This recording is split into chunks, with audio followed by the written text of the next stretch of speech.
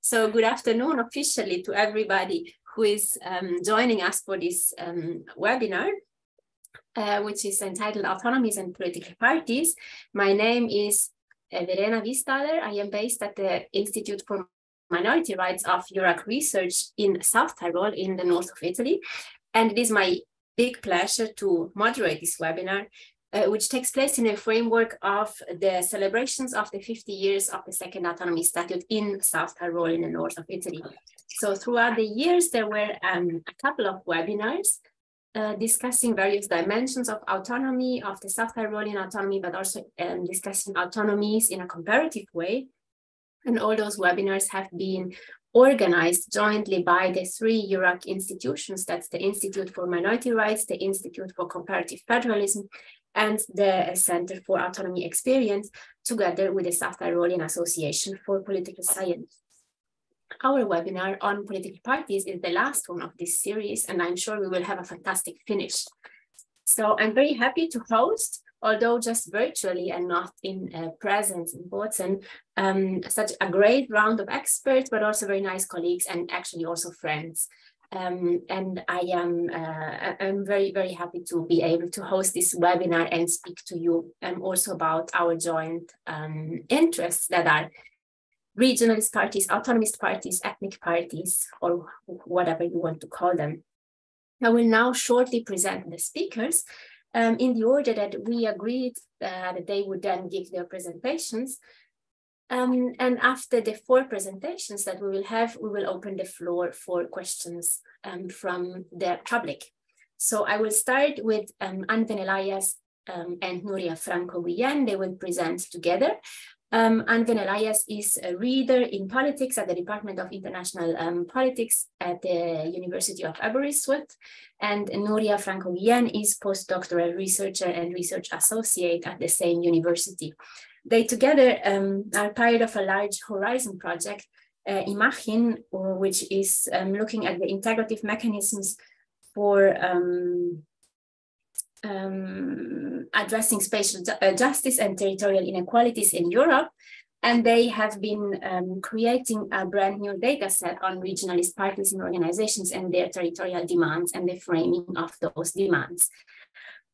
Second is Professor Emanuele Massetti. He is a professor at the Scuola di Studi Internazionali at the University of Trento, and he has been publishing since a long time and widely on regionalist parties, and particularly on the parties' relations to the European Union.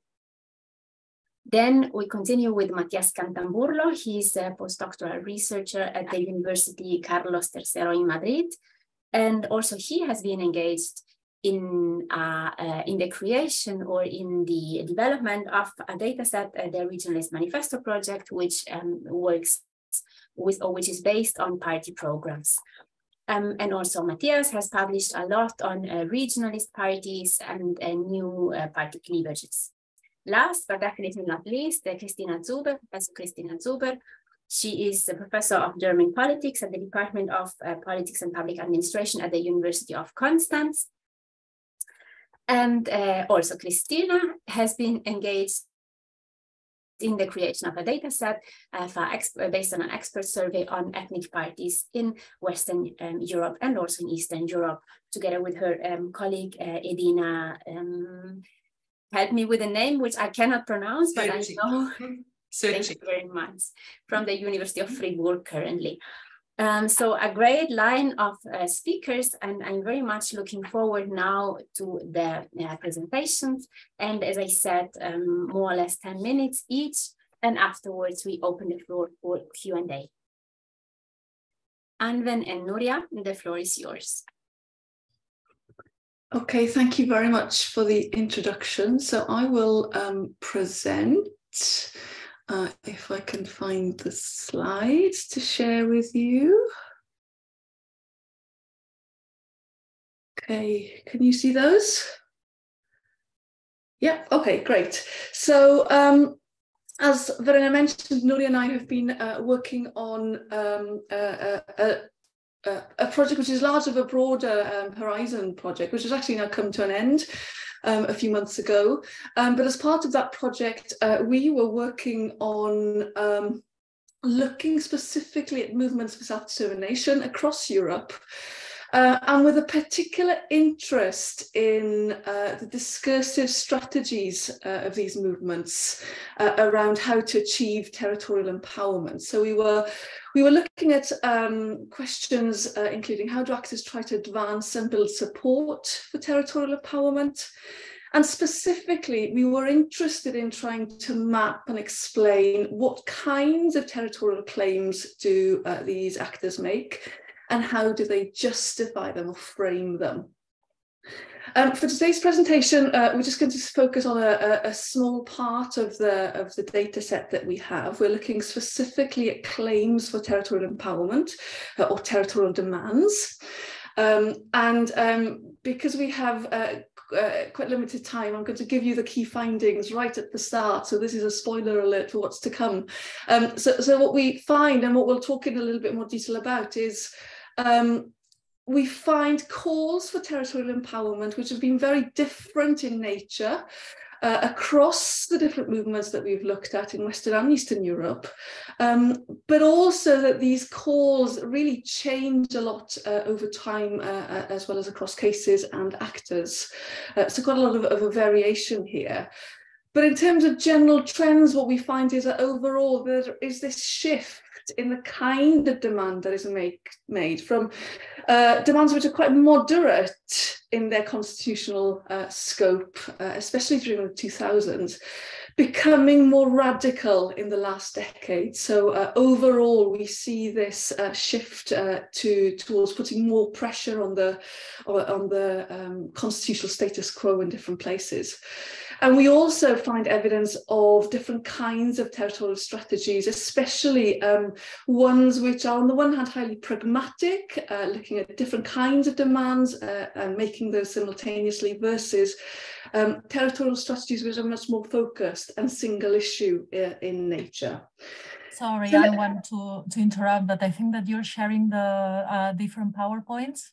What we can see here is the Imagine's coding scheme. Hang on, sorry, thank you. I can see the slides, so I don't know.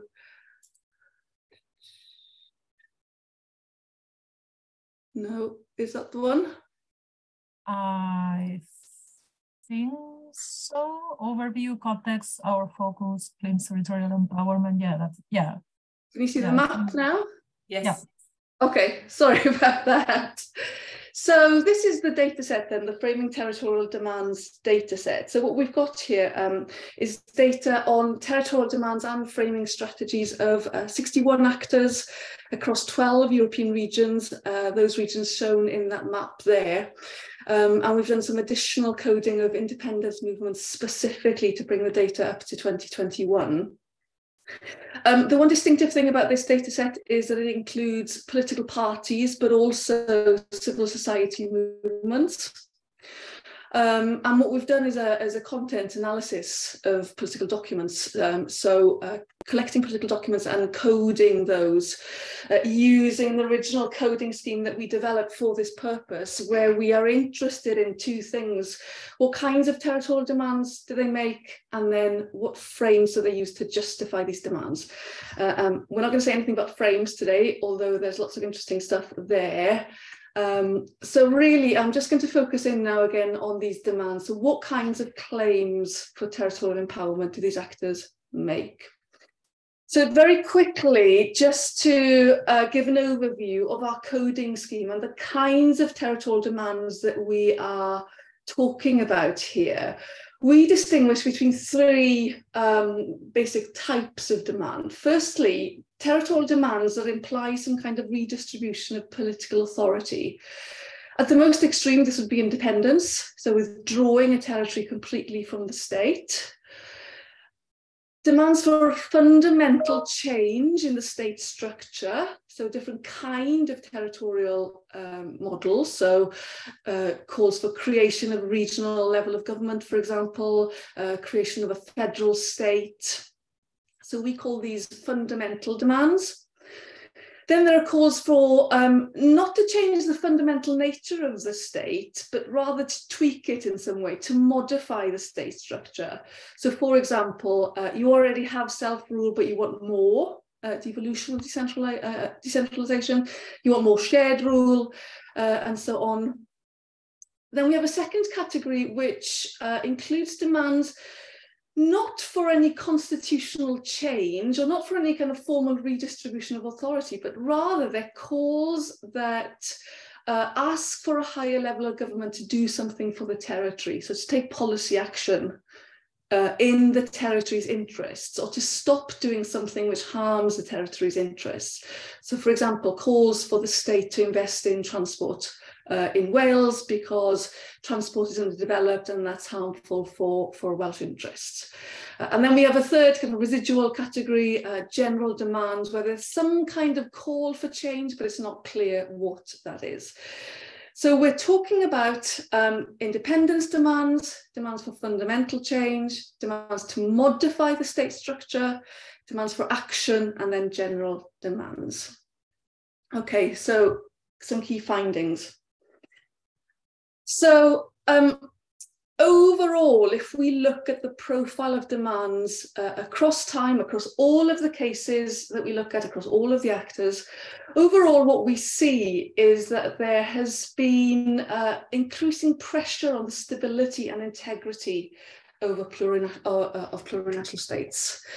For example, overall, the most demands have been ones for modification or action. So either kind of, in particular, more self-rule, but also these action demands, policy action in the territory. They're particularly dominant in the 2000s, but they're still the most salient in the last decades, although declining in relative salience. The interesting thing, I think, also is increasing calls for independence over time, again, by the last decade, accounting for 30% of demands that we find. And again, there is a general shift, therefore, in this pressure on the constitutional setup through these calls for independence. But there's also really important differences in different places. So we find, for example, in cases like Scotland, but also Bavaria, calls for independence have always been there. But in Bavaria in particular have become less salient over time. In other places, these calls for independence have come to the fore, like Catalonia, Wales, Galicia. And then we also have cases where independence calls are just not there at all, like Shubia, the Seklerland. And rather in those cases, it's demands around modification of the status quo, particularly important, action demands, particularly important, but also some calls for fundamental reform. So shift over time as well as across cases. But then what we also find is actually that a lot of the work on territorial demands of regionalist actors have really focused on understanding what is the key demand that they make and categorizing parties on that basis. So, this is a party which calls for independence, or this is a party that calls for more autonomy. Actually, what we find is that most political parties have a lot of territorial goals that they hold and advocate for at the same time, simultaneously. And again, in the documents that we look at, 62% of them contain at least 2 types of territorial claims. And there are some, I think there was one document from Esquerra Republicana Catalunya, which had about 9 different demands in there. So kind of pretty much everything that we were looking for, we found in one of these documents. And what we find is that these parties use these demands as part of a very pragmatic political strategy where they combine long-term goals such as independence or fundamental reform with more moderate short-term objectives aimed at empowering territories in the meantime. Quite often recognising that independence, yes, ultimately that's what we want, but we also recognise that we can't achieve it now. Therefore, in the meantime, let's also try to advance autonomy in these other different ways. And I think this is most dramatically seen in this graph here. This looks at just actors, political actors who have a claim for independence in one of the documents, and looking at what else do they call for at the same time. And if you look at the green bar there, so this is the data for the 2010s, there is this increasing salience of calls for independence, but at the same time, it's alongside calls for modification of the status quo and calls for policy action. There is a caveat here. That kind of pragmatic strategy is very typical for political parties, but it's not at all what we find for civil society organisations. And most of these are really single issue organisations, really just focused on the main territorial demand that they were established to push for or that they prioritise. And again, this is particularly clear if we look at movements for independence. Yes Cymru was a civil society organisation in Wales, formed in 2014. All of its documents only talk about independence, nothing else. And you compare that to Plaid Cymru in Wales, which is a political party, where you see much more of this pragmatic strategy independence, but also more autonomy action demands. Similarly with Assemblea Nacional Catalana, vast majority of calls again for independence, where it does call for something else, they are action demands, and they are calls on the Spanish state to allow a referendum on Catalan independence, to do something because that's in the competence of the states to allow that referendum. And that's it. I'm going to stop there because I've run out of time. There's a lot more to say, but hopefully that just gives you some of the headline findings from our data sets there. Excellent, and then for that introduction to the party family and what they actually want now and what do the parties demand and how do they want to proceed, and also very nice to see this historical evolution.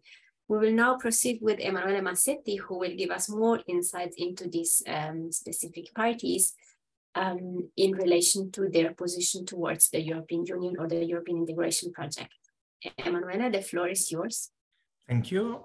So I'm also sharing the screen with you. Can you see it? Yes, it works perfectly. Okay. So first of all, thank you to Verena Wisthaler for organizing this very interesting webinar. It's a pleasure to sit around this virtual table with other experts of the subject of autonomies and political parties. I was given the task to speak about regionalist parties' positioning on European integration, and that's a task I take up very gladly for two reasons. The first one is that I published an article last year on this subject, and the content of the article constitutes the bulk of this presentation. And the second reason is that regionalist parties' positioning on European integration is still a sort of open debate within the literature. Particularly because several studies have, first of all, they have developed in different periods. They've used different case studies covering different countries, but also because there are basic disagreements, or at least not a perfect coincidence in the conceptualizations of key concepts such as Euroscepticism or Europhilia. Here I've included just a mention of the differences between the monodimensional definition of Targat and Scherbiak, the very famous distinction between soft and hard Euroscepticism, compared to the two-dimensional conceptualization proposed by Kopecki and Mudde in the early 2000s. And studies are also based on different data which are available. For instance, the Comparative Manifesto project based on the analysis of sentences in party manifestos, as opposed to the Chapel-Hill expert surveys dataset, which is based, as the title says, on expert surveys, but also other data sets that are out there, such as EPAC, which was produced by Kristina and Edina Soskic, And maybe something is also coming out from the data set that was just introduced by Anwen and Nuria. So this, let's say, multiplicity and plurality of data, of approaches, have basically created a sort of disagreement in the literature between scholars who tend to see the European party family as rather homogeneously Europhile, and others who have produced accounts that are a little bit more, let's say, nuanced. Gomez-Reno has basically summarized this split in the literature with this sentence that I quote: perspectives are divided amongst those who maintain that the party family still proposes clear Europhile positions and those who stress that attitudes towards European integration have evolved towards Euroscepticism. And amongst the latter are Anwen Elias herself, Eve Hepburn, and people like Michael Keating, myself. Whereas scholars that tend to represent a situation of a homogeneous party family in favor of European integration have based their studies primarily on the CHES datasets. And I'm referring to scholars such as Seth Jolly and Becker and others. So here I'm presenting a new study which was conducted in the period 2019, 2020, and it concerns 67 regionalist parties distributed in 7 member states of the European Union, all from Western Europe. So this is an important limitation of the study.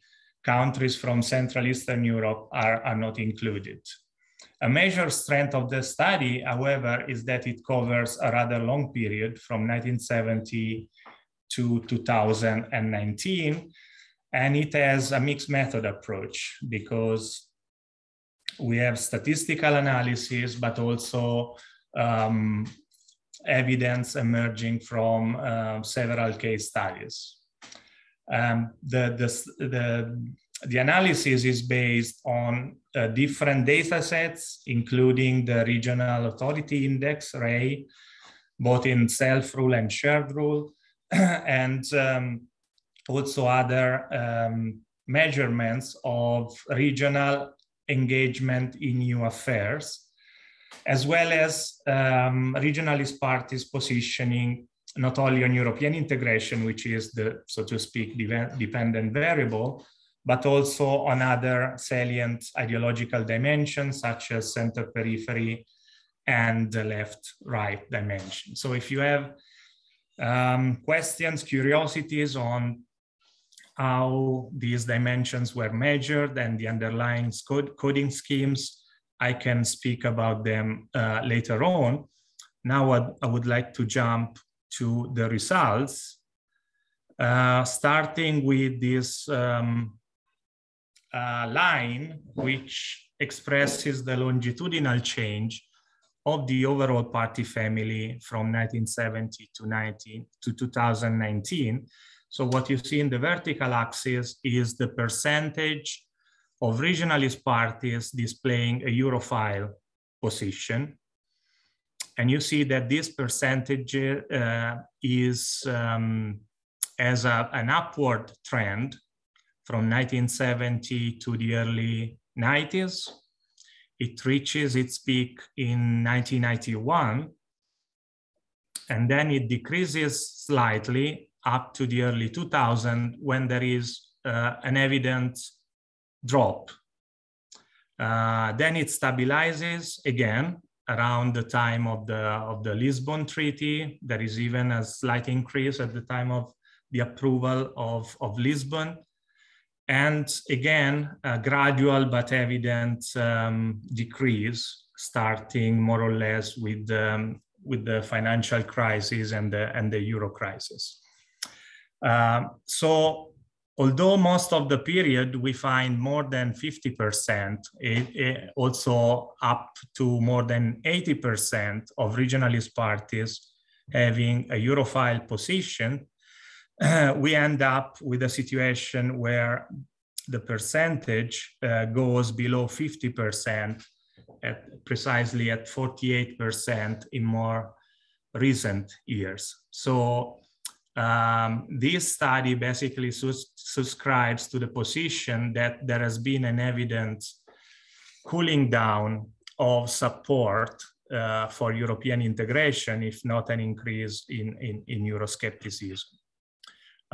This longitudinal change can be explained in several ways. First of all, there are theoretical perspectives advanced before this downward trend took place, precisely by Marx and others, Marx, Wilson, and Ray, if I'm not mistaken, in an article which was published in 2002. They already predicted that regionalist parties can be expected to strongly support economic integration and to support more cautiously political integration. And indeed, looking at some case studies, what emerges from these cases is that many regionalist parties, particularly those who had more assertive demands, if not explicitly independentist demands, were rather let down by the process of constitutionalizing the EU, particularly up to the presentation and the drafting of the EU Constitution, for two reasons. The first one was the non-inclusion in the treaties of a system for internal enlargement, by which regionalist parties mean the possibility of gaining independence from the host member state and becoming virtually automatically as a new member of the European Union. So there were proposals to include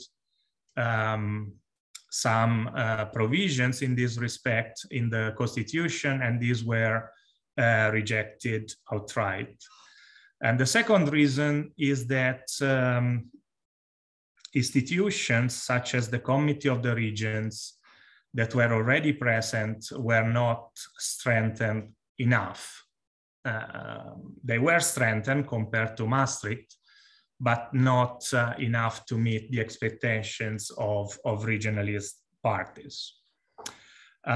Secondly, there has been a general effect of the Euro crisis, which has spread Euroscepticism, particularly in some European countries, and this general trend has also affected regionalist parties. This was particularly evident amongst leftist and radical left regionalist parties in Spain, for instance. And I'm talking about Spain because in Spain there was also the emergence of new regionalist parties on the radical left, such as the CUP, the candidacy for the People Unity in Catalonia, which adopted a very critical perspective on the EU. And finally, something that Anu and Elias has just talked about, a general increase in secessionist positions, which interact with what I was saying before, the delusion of not having a system for internal enlargement. And more recently, when Catalonia and Scotland tried to go for independence in the early, let's say, between 2012 and 2017, so the start of the long independence campaign in Scotland in 2012, and then the two referenda held in Catalonia 2014 and 2017, the position took by the EU on these attempts at independence were clearly in support of member states' territorial integrity. And that created some sort of delusion amongst regionalist parties, particularly amongst voters more than amongst party leaders, to be fair.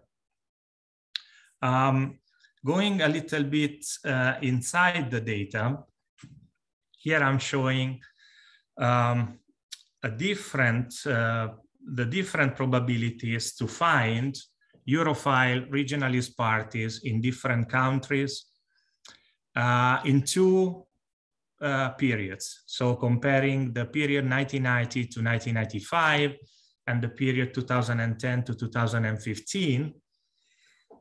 And these two periods also represent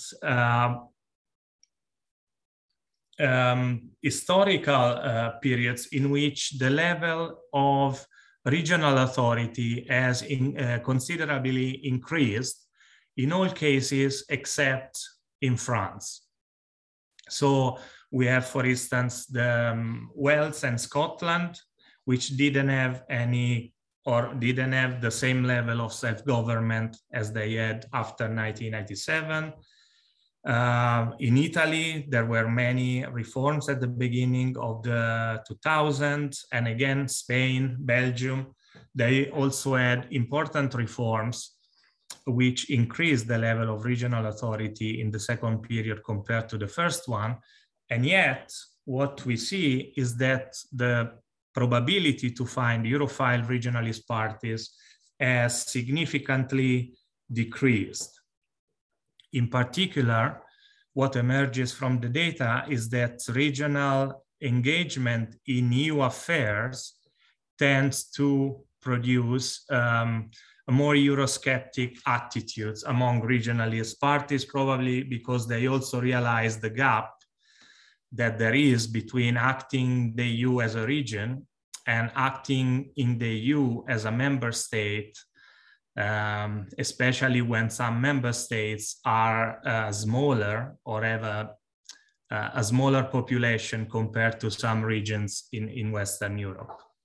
The second point that I want to make is the relationship between positioning on European integration and left-right positioning and being autonomist or secessionist. So again, the vertical axis indicates the probability to find a Europhile regionalist party. And what this graph shows is a clear trend for radical left and radical right parties to adopt more Eurosceptic positions, independently of being autonomist or secessionist.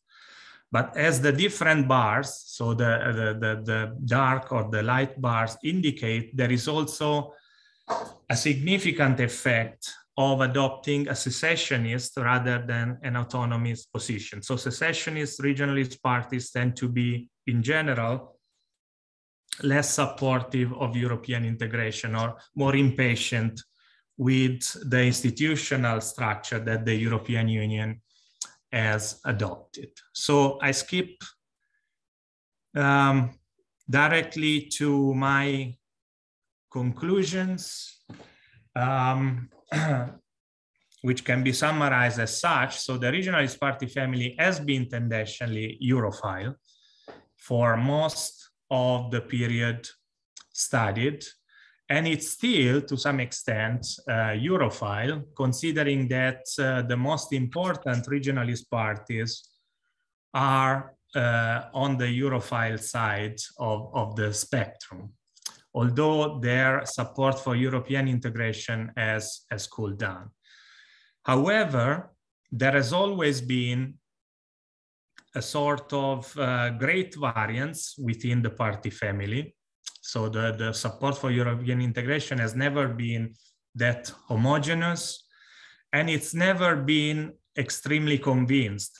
EU federalist positions have been rather exceptional within the party family, and support has remained rather pragmatic. So it has always been evaluated in respect to how much it could serve the purpose of gaining authority, of gaining powers from member states, or achieving independence. And in the last 2 decades, there has been an evident growth in Euroscepticism or a drop of support in European integration. And this has depended primarily on increasing secessionism, as it was pointed out in the previous presentation, and also the changes in institutional powers of the regions have worked actually against support of European integration, because the more the regions are engaged in the European policy-making process, the more they get frustrated, especially compared to the position that small member states enjoy. So I stop here and I'm available for questions. Thank you very much, Emanuele. Very interesting to see how the positions on the European or support for European integration has changed over time. We now continue with Mattias Scantamburlo, who will talk about the party's relations to populism. Emanuela, can you maybe stop sharing your screen? Yeah, excellent, perfect, thank you. So, can everybody hear me? Okay, great. So, hi, also from my side. First of all, thank you, Verena and Eurac, for inviting me. It's of course a great pleasure to be here with all these great scholars who have basically in the last, let's say, years, or maybe the last decade also, shaped really much this agenda on territorial politics, regionalist parties, and so on. And they have also been a big source of inspiration for my own research. And so on, and so it's from my side, it's really nice to meet you all around, even if it's just online. So maybe we can meet at some conference. So I will talk a little bit about new challenges for regionalist parties, or let's say political parties and autonomies. Verena has kindly asked me to speak about these new challenges. So what I'm trying to do, so I'm the only one who has not prepared any slides, but anyway, I will present based on a paper I have published. It's a little bit older paper, around 2018. It is about the effects of the Great Recession, of the economic crisis on, let's say, political parties in peripheral regions or regions with a strong center-periphery cleavage.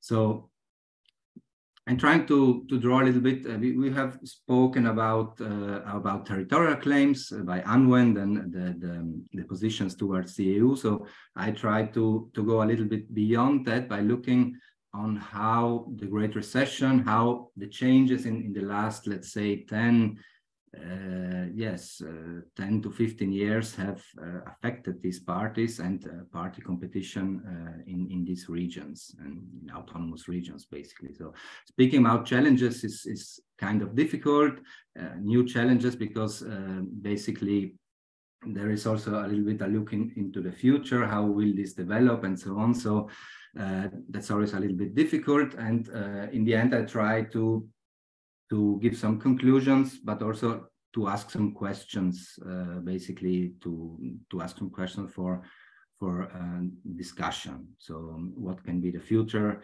and how developments will unfold.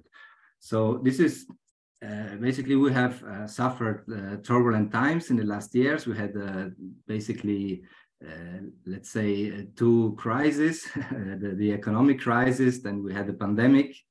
Now we are facing the climate change crisis and so on. So things are changing quite quickly.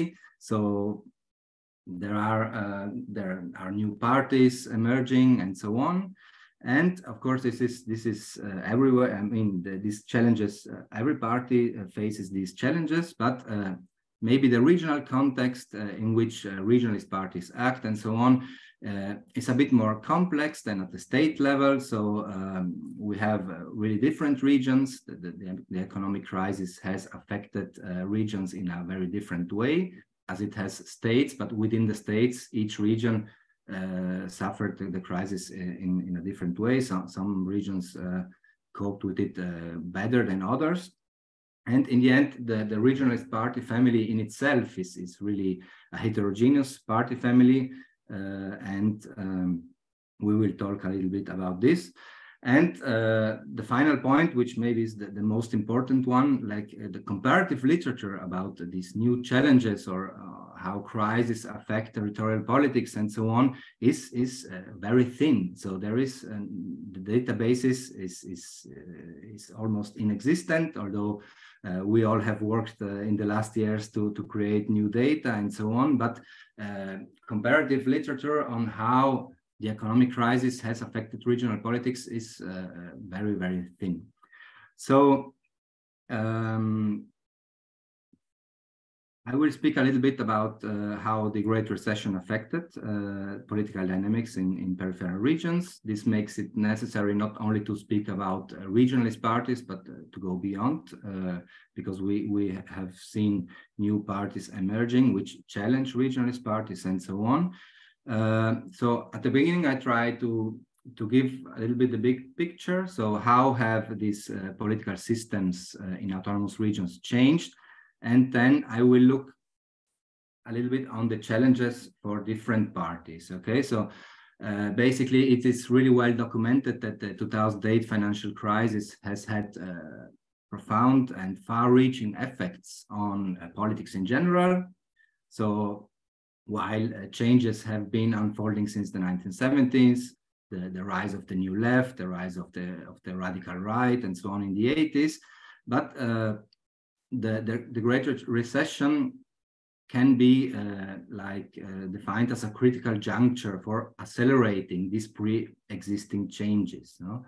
So voters have punished the establishment, have punished establishment parties on the one hand for contributing to bring about the Great Recession, but on the other hand, there is a kind of deeper dissatisfaction with how democracy works.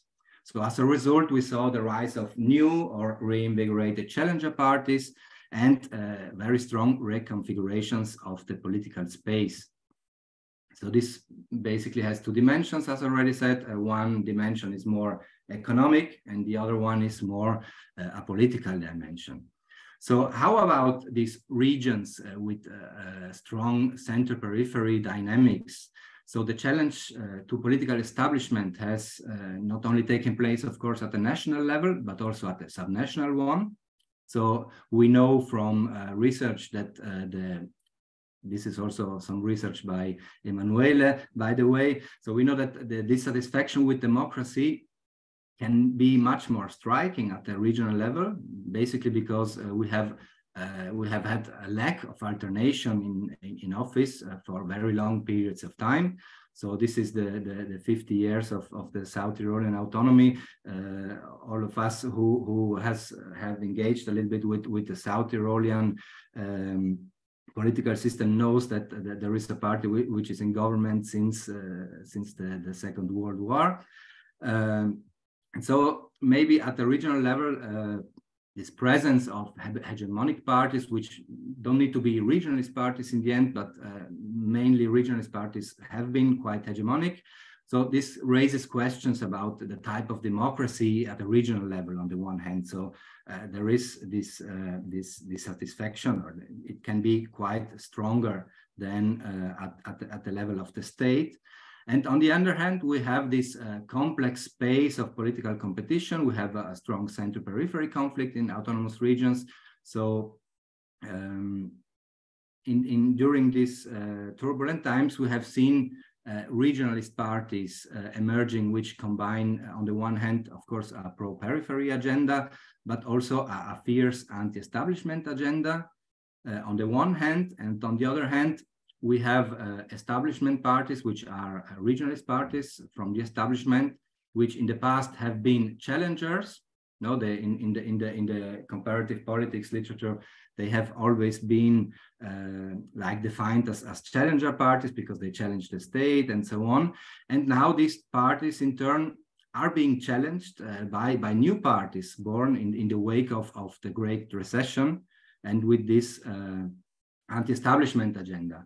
So we have I would say a very strong reconfiguration of the political supply due to, on the one hand, statewide challengers, but also regionalist challengers. So in that sense, establishment regionalist parties, we all know them more or less in all these autonomous regions. They face kind of a double challenge. No, we have these new parties emerging from the Great Recession, which in Spain could be Podemos and Ciudadanos. Then in Italy, the Five-Star Movement. In Germany, of course, Germany is a bit more strange case. If we speak about center-peripheral dynamics, what we have the AfD, then we had the UKIP in the UK, which managed also to enter the Welsh Parliament, and yeah, so all these new parties on the one hand, and on the other hand, Emanuele has already spoken about them, these new regionalist challengers, which also are like children of the Great Recession. We have the CUP party in Catalonia, which of course is older, but it managed to come into the Catalan parliament in 2012. Then we have the Alternativa Galega de Esquerda, the left in Galicia. Then we have other parties in the Aosta Valley, like Unión Valdotén Progressist. We have the Alpe Coalition, and then we have a lot of new parties also in Trentino. We have some of them in South Tyrol. I don't know if the South Tyrolean Freedom Party is really a children of the Great Recession, but in the end they were speaking like they are a movement party and so on. And they also had a strong anti-establishment rhetoric. And on the other hand, we have also some new parties, which maybe are not really regionalist, but I would stretching a bit the concept and putting them also there. For example, the new party in South Tyrol, which is the Team Köllensperger, which is also kind of has been a strong anti-establishment party. And we have also the Free Voters in Bavaria, which maybe are not a regionalist party, but they are somehow challenging the CSU in Bavaria. So we see that these regionalist parties, these older regionalist parties, face some kind of double challenge. No, on the one hand, and on the other hand, we have seen strong changes in all these political systems. I have looked, for example, at two paradigmatic cases like Bavaria and South Tyrol. So to go beyond a little bit this Scotland, Catalonia thing, which is all the time in the media. So Bavaria and South Tyrol, for example, are known for having been the most stable political systems at the regional level in Western Europe. The CSU or the SVP, the South Tyrol People's Party, have been the most dominant parties for a long time. They have always been in government. But since the crisis, they have suffered really significant changes. So much stronger changes than in the rest of Germany, for example, and in the rest of Italy. Of course, they were starting from a more stable position, but the changes unfolding in Bavaria and South Tyrol have been really, really big because of this double challenge in the end. So they have lost a lot their dominance. We have seen an increase in volatility, fragmentation, although the party systems already have been quite fragmented. And these two regions have become much less consensual since the crisis. Okay, so we can see, looking at these paradigmatic cases, that I mean, if already these places change really much, so we can really speak of broader changes. So the regionalist party family in the end is, after the crisis, much more heterogeneous since the emergence of these new parties. So these new regionalist parties, as we have seen with data from the regional manifestos project, we can speak about this later on if you want, if you need some information about the coding scheme and so on. We have looked at 14 regions in Europe, around 50 parties and so on. So we have seen that, first of all, this party family is much more heterogeneous after the crisis, and that these new regionalist parties, in the end, they emphasized much more, so new politics issues, anti-establishment rhetoric, and so on, but also issues of austerity, and much more than the old regionalist parties, who in turn have continued to speak very much about center-periphery issues. So what does this mean for the party family in itself? So first of all, the regionalist party family since the crisis is clearly divided by this new, let's say, new politics conflict or anti-establishment conflict. So this means that in future typologies, we need to take this into account, so that there is this new divide between anti-establishment or new regionalist parties and the old ones. And I was supposed to speak about the challenges. So this poses different challenges, of course, for different parties. So basically, to sum up, the big challenge, of course, is how to navigate in this crowded space. So we have seen that from the presentations from Anwen and Emanuele, that of course the issues for regionalist parties are territorial ones. They take positions towards the European Union, but they also positions themselves on the left, right. And so we have this new challenge, which is an anti-establishment challenge, and these new parties. So how to navigate within this crowded space. So for establishment parties at the regional level, it has, of course, been the biggest challenge how to respond to these new parties, to this new anti-establishment challenge. And of course, for the challenger parties, for the challenger regionalist parties, basically the big challenge is how to diversify their agenda beyond this anti-establishment rhetoric or these anti-establishment issues. So our research basically, and where I can still speak about empirical data, is that we have seen that all establishment regionalist parties have rhetorically or strategically accommodated this new agenda, so this new democratic regeneration agenda. This can range from direct democracy provisions, electoral reforms, institutional reforms. So in South Tyrol, there has been an attempt to reform the constitution, the autonomy statute from below, like giving more voice to the citizens. I would put this issue also within this democratic regeneration agenda. And they also have focused stronger on distribution. So looking at the data, which is based on party manifestos, we saw this development, although in the end it was really difficult to find a clear pattern on how this new politics agenda has been combined with traditional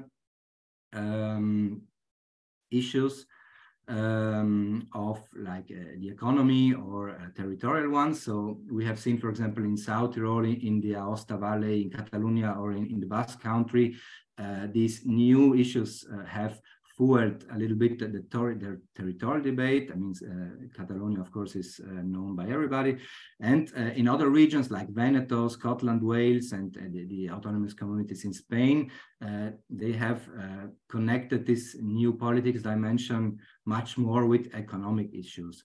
And on the other hand, it is also difficult to say if this moves by parties, so to rhetorically or strategically accommodate these new demands, if some have succeeded better than others. So I would let this for discussion afterwards.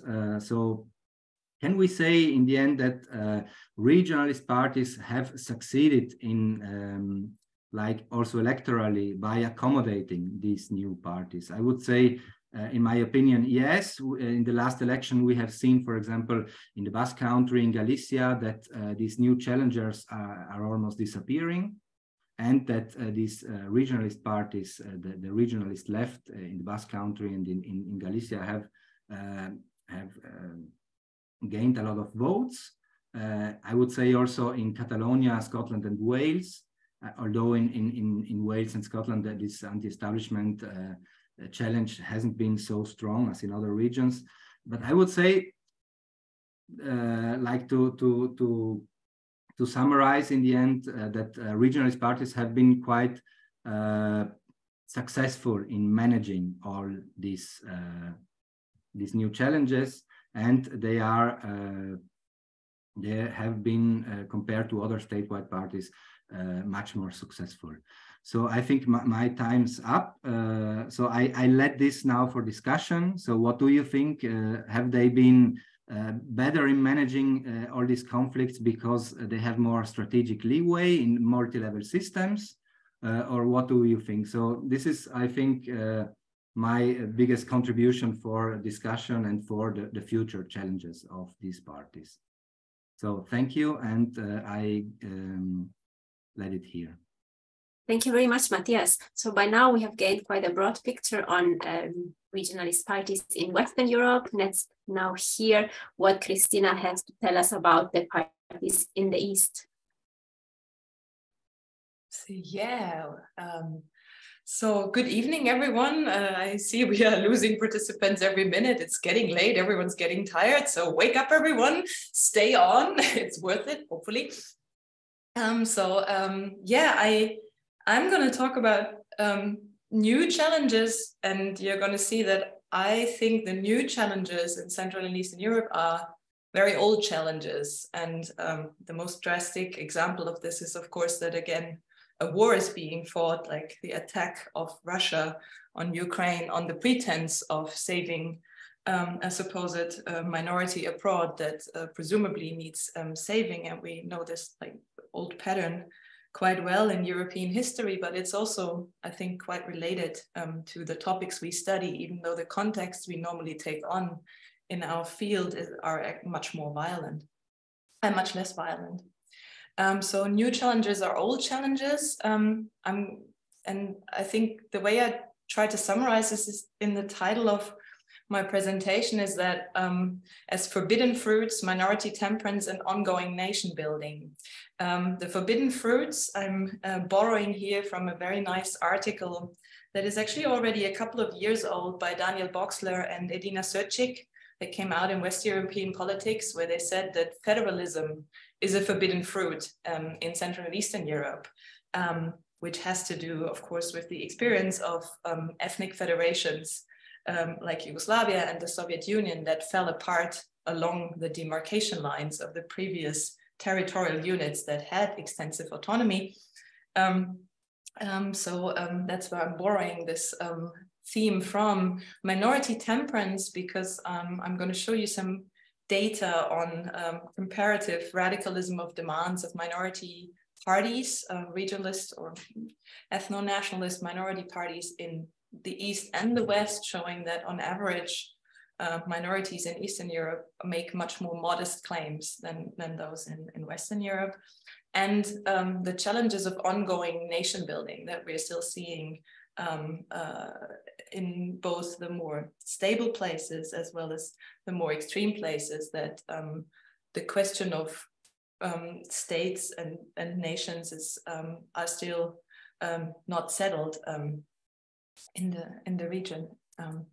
So the forbidden fruit of federalism and territorial self-government. So I brought here a very nice overview from a recent Publius article by Zuzana Cergo and co-authors who have gone into detail on the cases that we find in Central and Eastern Europe after 1989, and tracking them and mapping them. And these are now cases of territorial self-government. So really solutions that actually do cater to the settlement areas of national groups. So kind of like your Catalonia in Central and Eastern Europe, because Catalonia is one of those regions where really there is a group that administers through its own elites, its own territory. And what you can see from this slide is, if you have in the back of your mind a number of other countries in this region, that this is actually a very limited number of cases that have come up with these territorial solutions.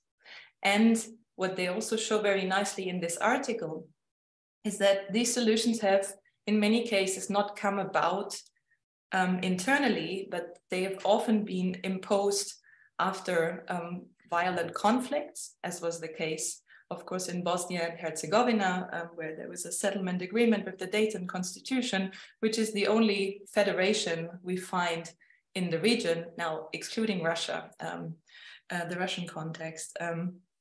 And then other solutions that also had a short eruption of smaller, like violent episodes, like the Albanians in Macedonia, that got decentralization arrangements that where some regions were actually formed. No region was formed, but local self-government realizes cultural and cultural rights of the Albanian population. Conversely, if we look at the rest, kind of the more sort of the countries that you probably thought, where are they? If we look at the more stable, more democratic and states with stronger governments, and also in many cases already European Union member states, or at least had a candidate status at the time that this analysis was done, you can see that here there is no territorial self-government granted.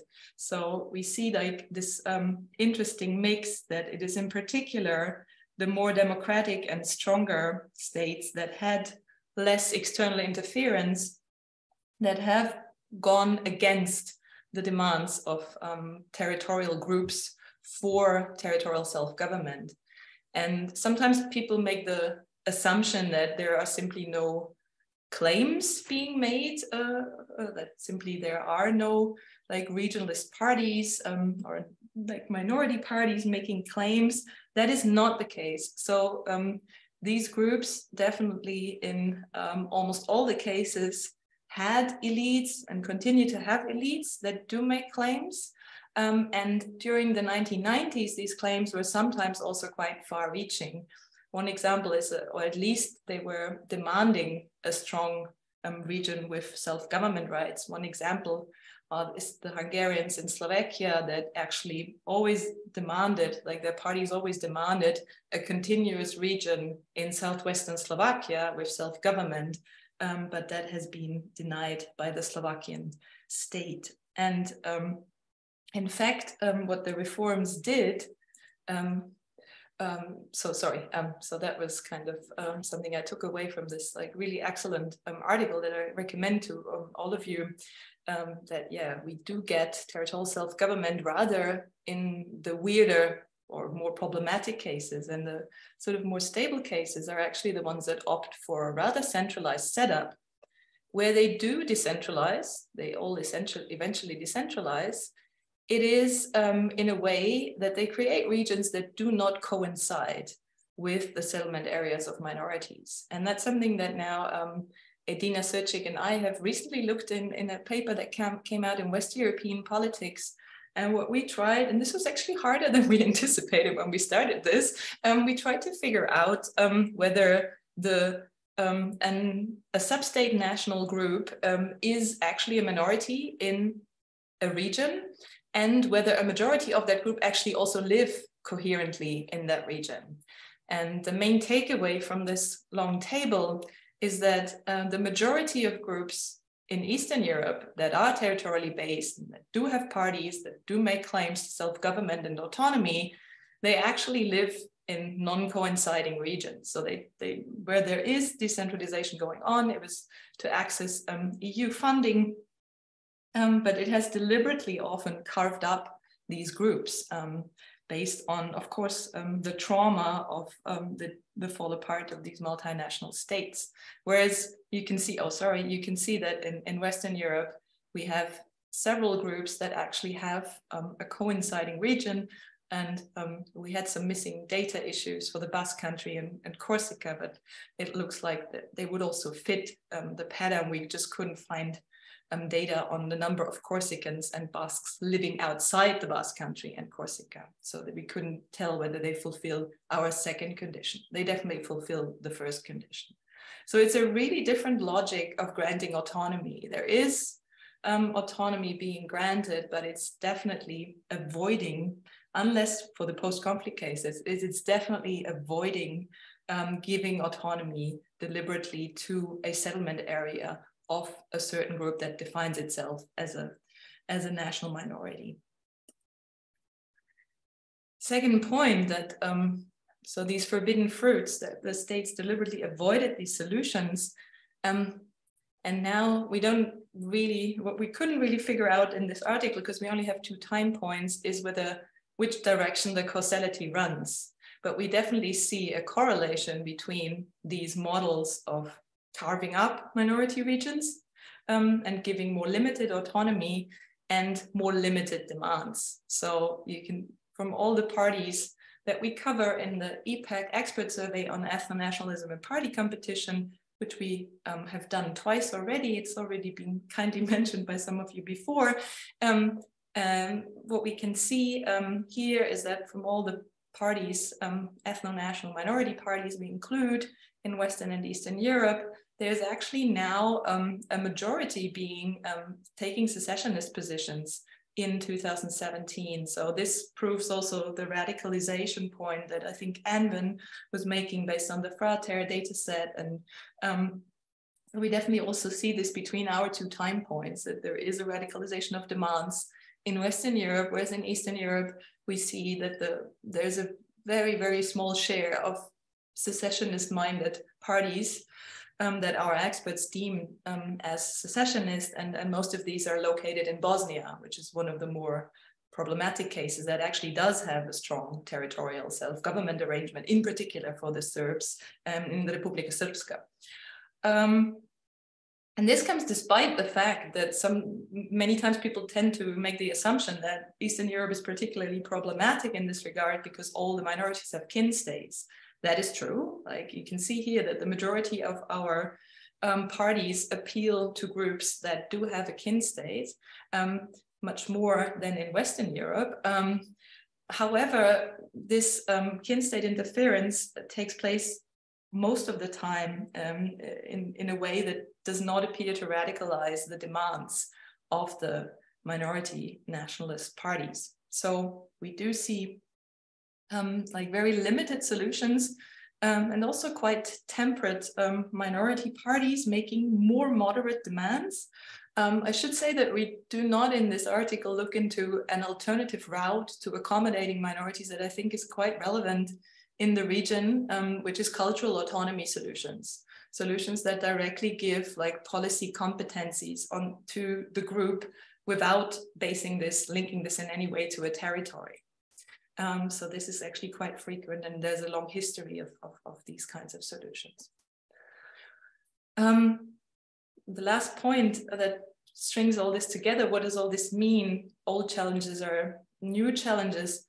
It means that what Brubaker said actually in 1996, a long time ago, is that the question of nationalizing states, I think, is still topical if we even look at much more recent data, that we still have states in Central and Eastern Europe that democratized later and that are still in the process of emphasizing their national identity, and that they have looked, I think, quite closely at the experience of the fall apart of ethnic federations that had coinciding regions for minorities, and that they continue to be quite sensitive and aware that territorial solutions can provide institutional resources for more radical demands, and are still striving to keep their states intact. And I think some of the recent backsliding challenge that we have seen in the region, I mean, Matthias mentioned the challenger parties in the mainstream, kind of on the majority nationalists.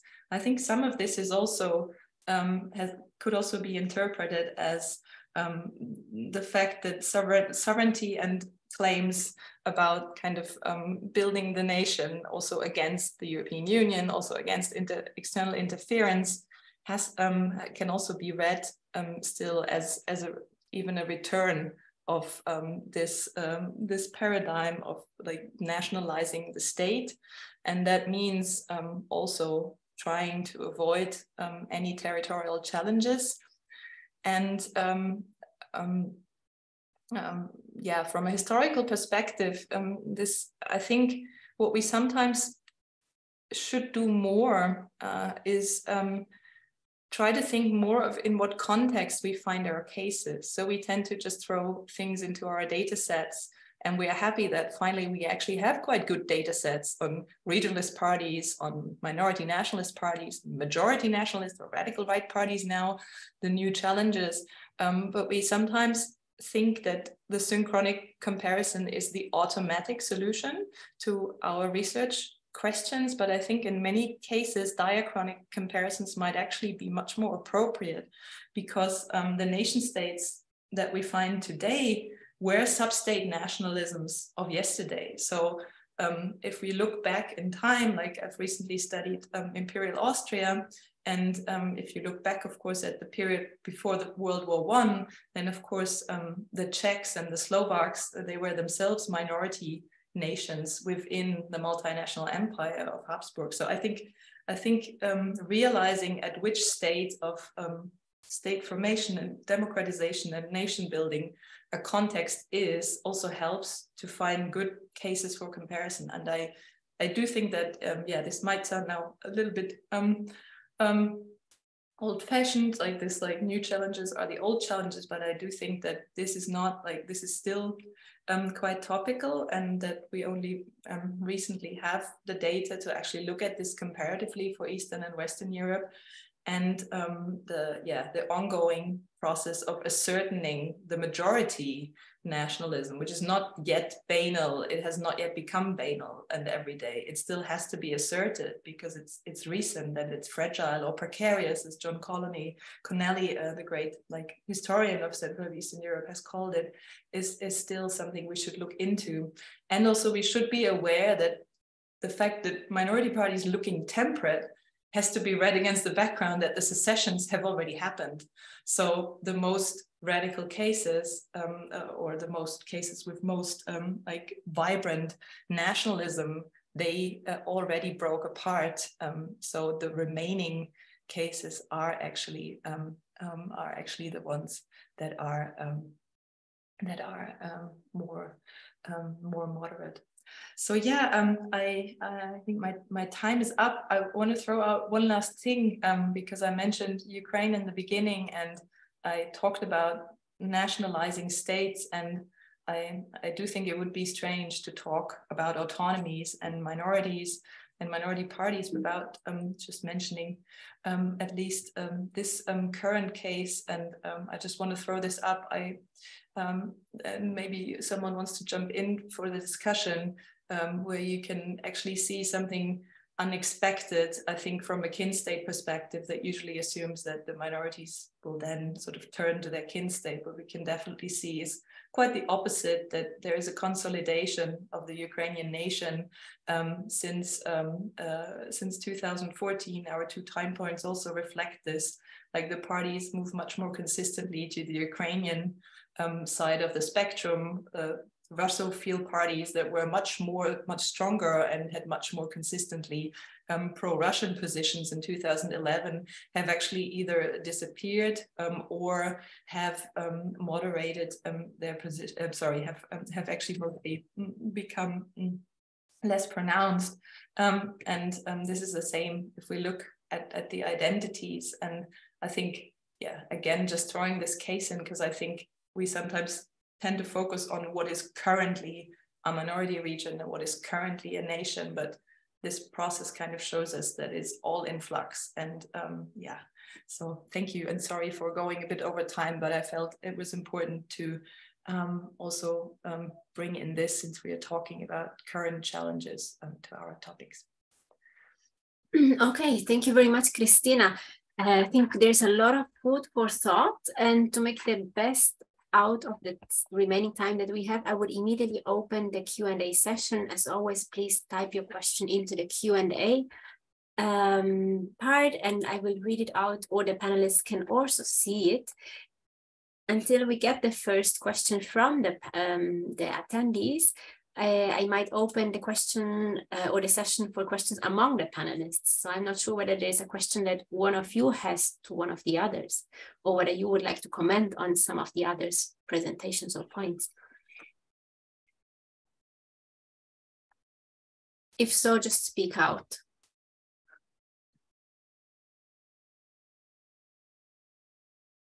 I would actually have a question to Matthias, because you mentioned these like multiple challenges and the radical right, the challenger parties. And I kind of tend to think that from a broader, much more abstract comparative perspective, as I said, kind of also in my presentation, this is not such an unrelated phenomenon. So this is like, it's always about nationalism.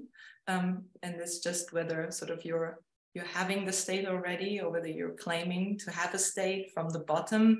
And we tend to think that, I think we tend to really keep them apart in the party politics literature as very different. So you find very different people working on the radical right than you find working on minority nationalists, also because minority nationalists can be very leftist. Of course, I'm aware of that, but I would like to hear your take. So what's the question? The question is to what extent it might make sense to take a more comparative perspective and study majority nationalists, aka also radical right parties, together with minority nationalists, or aka sub-state nationalist parties. Okay. So study them together. Like trying to figure out whether they have, what are the similarities or differences going on, like these two types of challenger parties that are essentially both concerned with the nation in different ways, of course, but yeah. Mm.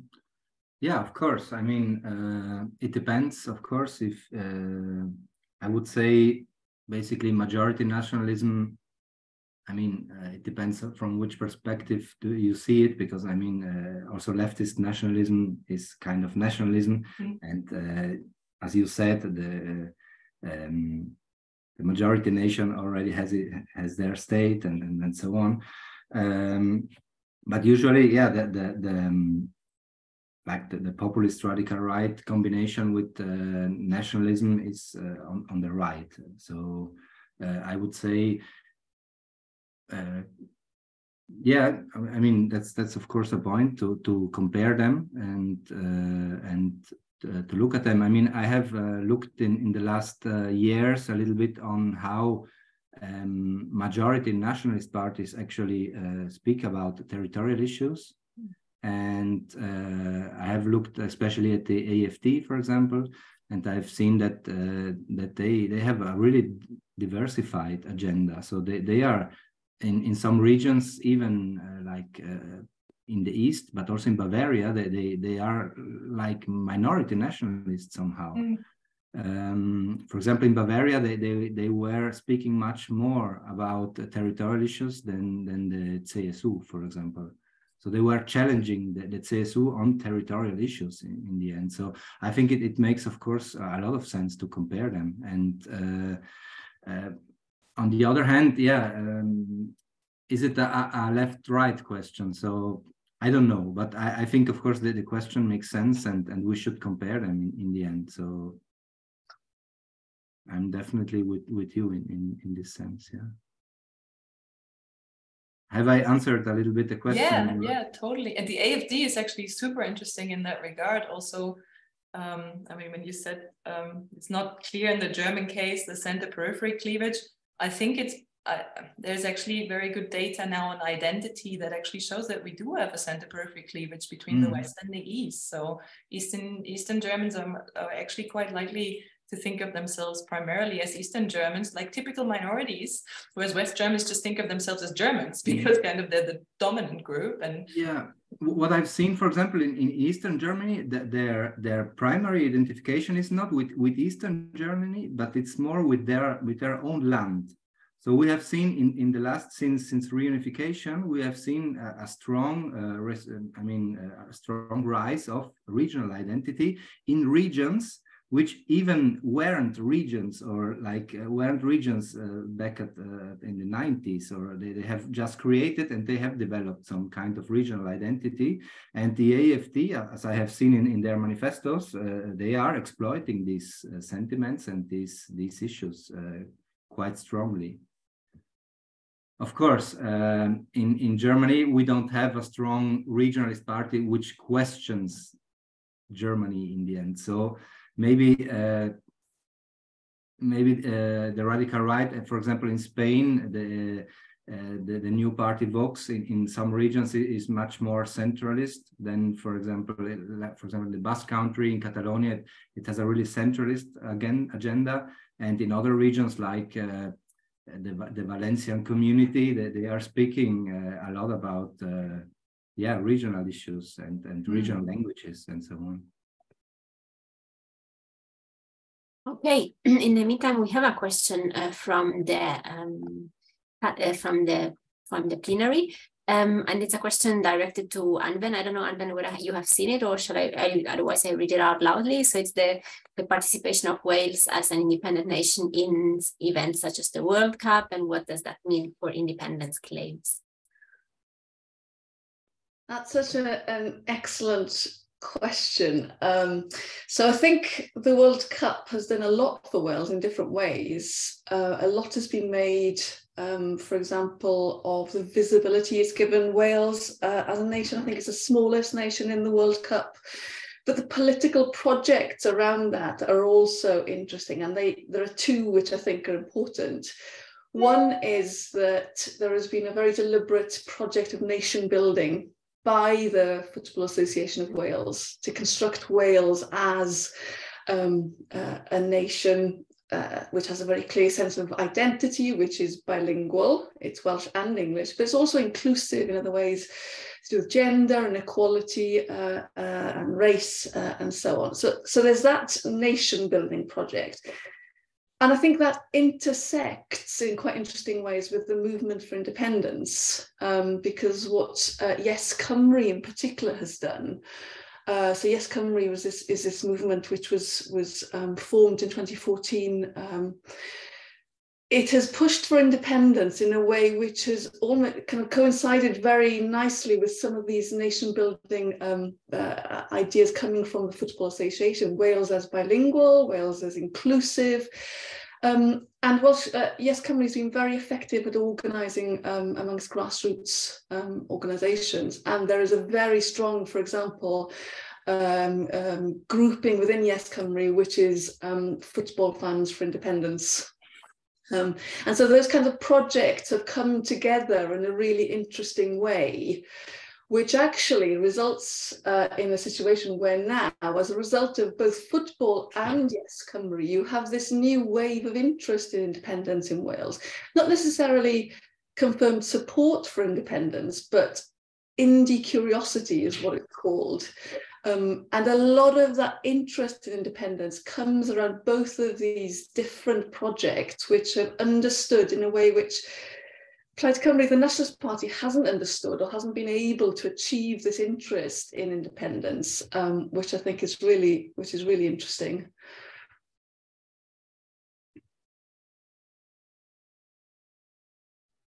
If there are no more questions, I have a question again for Matthias. Go ahead. I found this. Are there other questions from the audience? So no, there are no other questions. And thank you very much, Anven, for your answer. I think that was a very nice answer to the question. So Emanuele, you're the last one for the last question to Matthias, because it seems that really attendees are leaving us. We have 11 left only.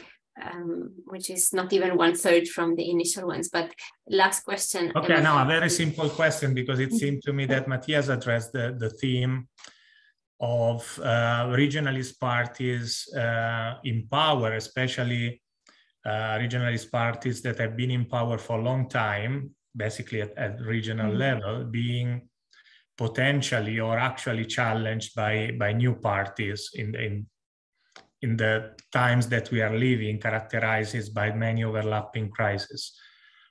So my question is whether by analyzing Bavaria and South Tyrol, you are to some extent exaggerating the extent of these challenges and diminishing the resilience of regionalist parties in power at regional level, in the sense that regionalist parties, by definition, are potentially challengers themselves, because they can always be rather confrontational with the state, if they want, also with the European Union, with other regions.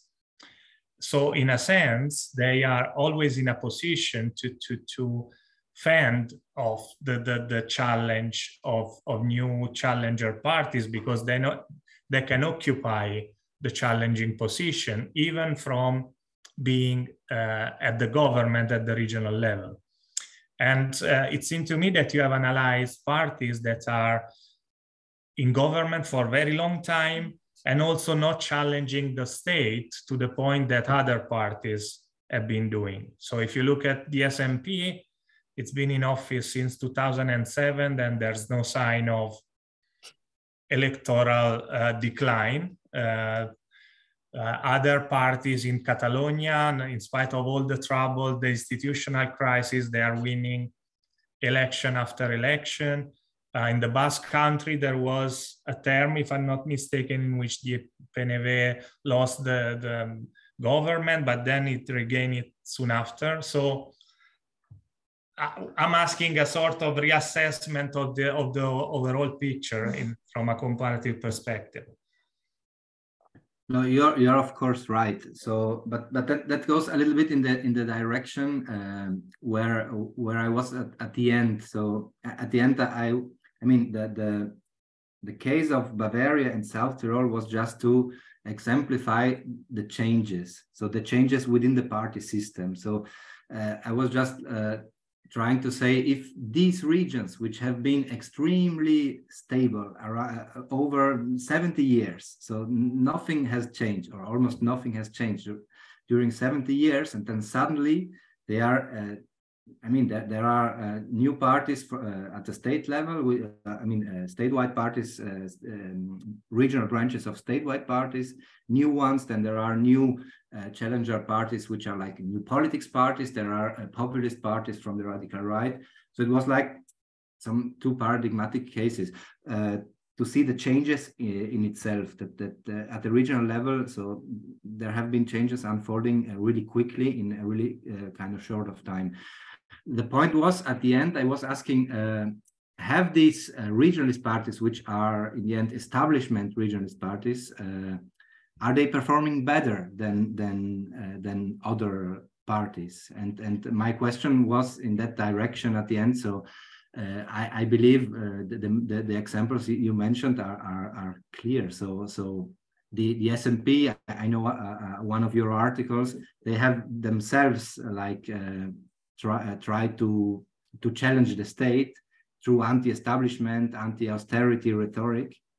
So the question was, are they more able to use this multi-level governance structure to do blame shifting or whatever? So, and my impression is, of course, yes, that they are more able to act strategically, although the comparative politics literature at the beginning said that these are niche parties and so on. So, of course, my final question during the presentation went in this direction. And yeah, that with the cases of Bavaria and South Tyrol, I mean, these are clearly paradigmatic cases, and the establishment parties are not challenging the state in the end, but we don't know what would happen. So I don't know if I have answered, but your concerns, of course, are there. I mean, yeah, definitely. And maybe now that the national governments are not in line with the dominant parties at the regional level, also in the Basque Country. You mentioned the Basque Country, the Bildu coalition. They when Podemos came up, so they tried to use their same strategies, like this anti-establishment, Then like some kind of populist strategies also, like with social movements and so on. So also in Galicia, so the Bloque Nacionalista Gallego, also there, and they have managed to succeed in the end. So they were losing a lot of votes when these new parties emerged, but now they have used these own rhetoric strategies and let's say also somehow populist strategies of these new parties, and they have managed to come back and to gain new voters in these political spaces, I would say. So that was the question: are they more able to act strategically in that sense? I really don't like to do it, but I have to say that I get signs that we have to finish. Who's stopping us? Zoom? No, Zoom is not stopping us, but Teresia is stopping us. My kids are screaming outside their room because my partner has COVID and is unable to do anything. So a few external interferences are stopping us. But thank you all for coming. And especially thanks to all the attendees that have been joining and that have been listening to this very interesting discussion that we could, I think, or that we would, the best would be to continue it over a glass of wine now. Unfortunately, that is not possible, as we all know and we discussed previously. However, thank you very much. We hope to make that discussion become real again sooner or later.